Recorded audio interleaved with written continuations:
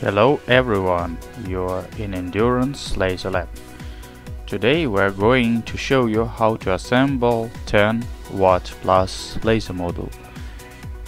We have heatsinks, we have fans, we have laser diode, and we have air assist, we call it air nozzle.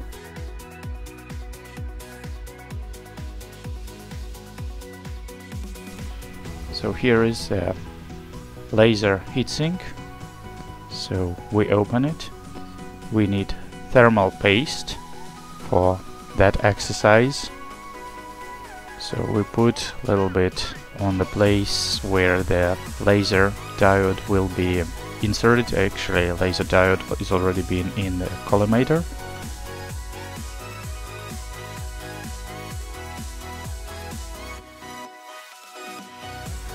We take M3 screws, 25 millimeters.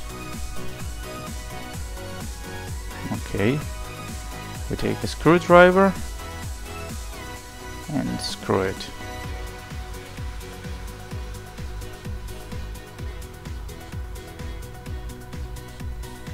So shouldn't take a lot of time. So this is our own heatsink that was designed specially for 445 nanometers diode laser. Okay, probably it will take for another couple seconds. Okay,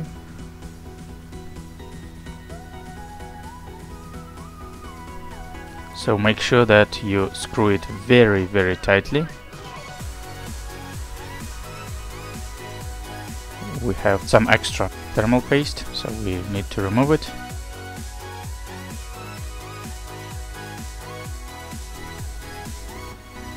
So we have it already.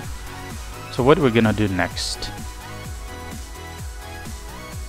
We will screw the heatsink into aluminum housing.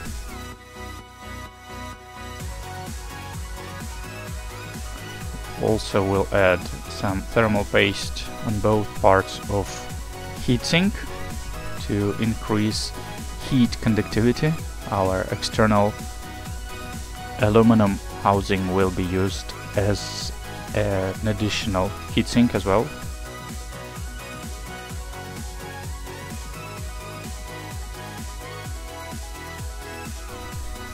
We take M3 screws and screw it.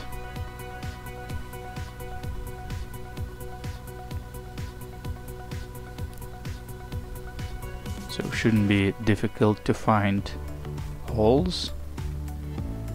Okay, we have some extra paste, so we also need to remove it. So this is a regular CPU thermal paste.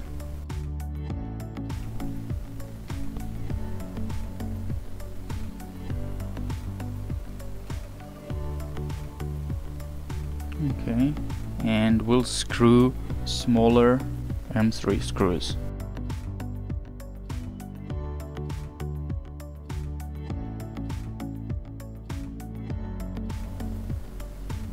Once again, to make it very tight construction.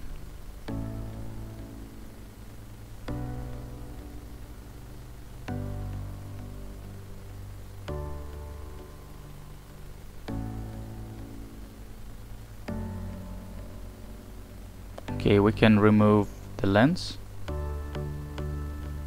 to make sure that we clean up extra thermal paste. And we screwed the smaller aluminum plate for the fan.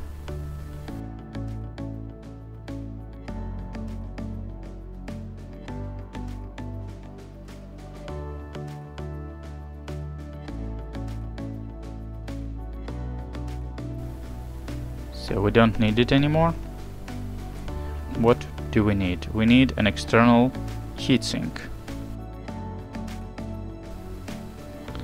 We can screw two fans, well, actually one fan.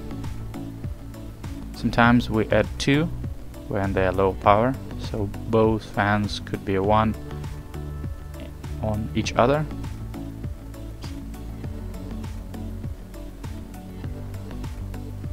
So we take tech cooling, in other words peltier, it's called peltier. So one part is hot, another one is cold. So it consumes 12 volts, 5 amps, so quite power consuming, but it does its job pretty well. So in this explanation we show you how to find hot and cold part. So make sure that cold part will be connected with your laser diode heatsink and the hot with external heatsink.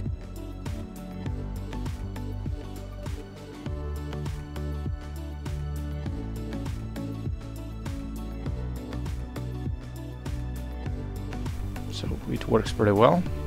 Like I said, 12 volts, 5 amps, but if you have like 12 volts, 6 or 8 amps, it would be even better. Also, we need to put some thermal paste here, just to make sure that we have the best thermal conductivity. Okay. And also on the other side of this tech cooling plate.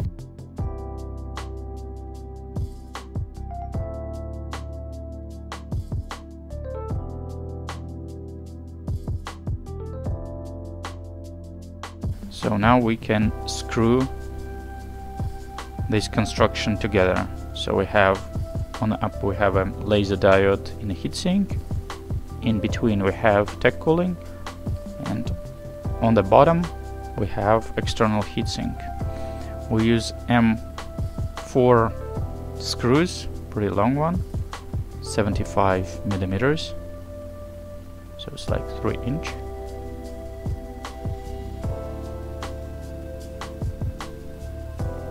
So, and make sure that we do it very tightly, not too much, because you don't want to break it. So tech cooling is still quite fragile.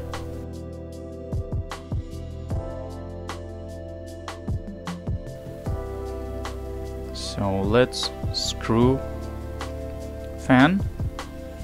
And in this new modified version we have only 2 AC/DCs, one for laser and for tech cooling, plus fan.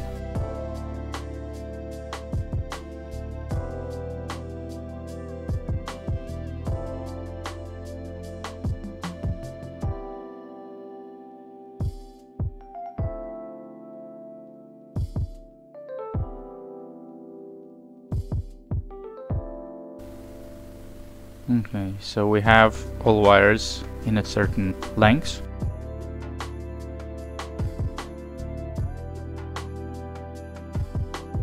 So let's clean it for further soldering.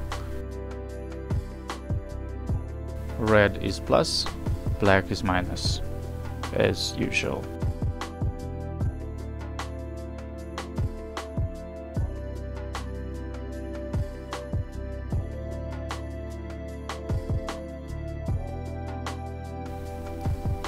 So we connected them together.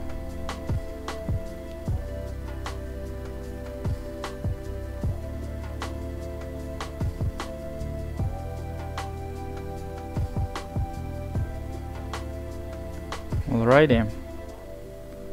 Some wiring process.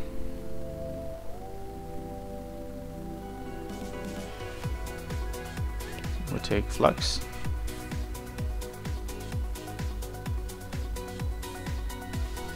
So red are connected together and black wires are also connected.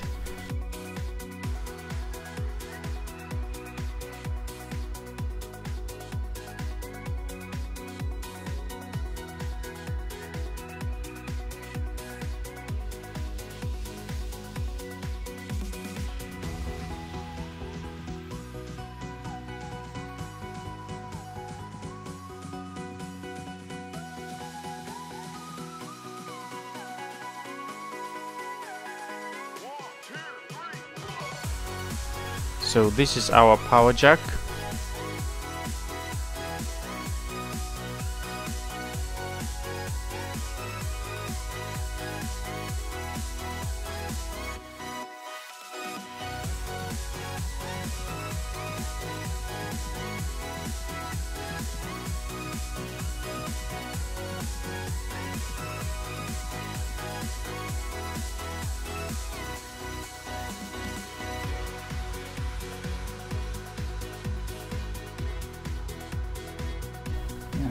So it's not that difficult, but you need to make sure that you can get the proper size.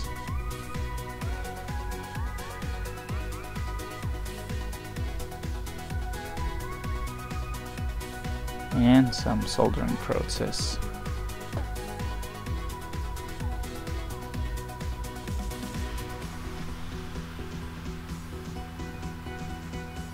So we insert our jack inside the hole and we take a ring .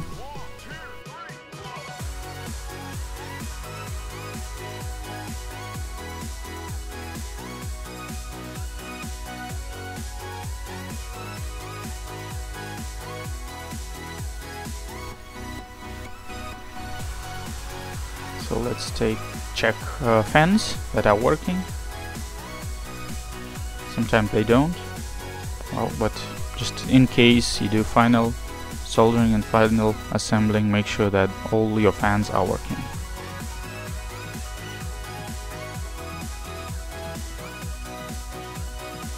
Take 2 screwdrivers to screw the fan.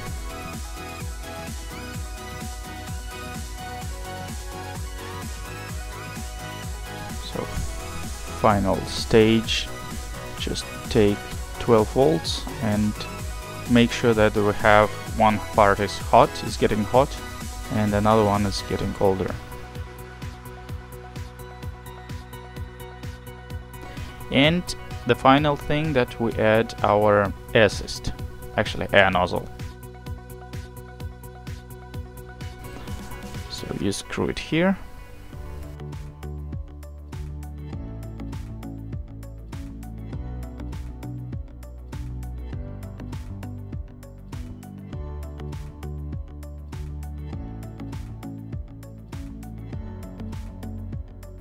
And screw it, so we can move it up, down, in any directions.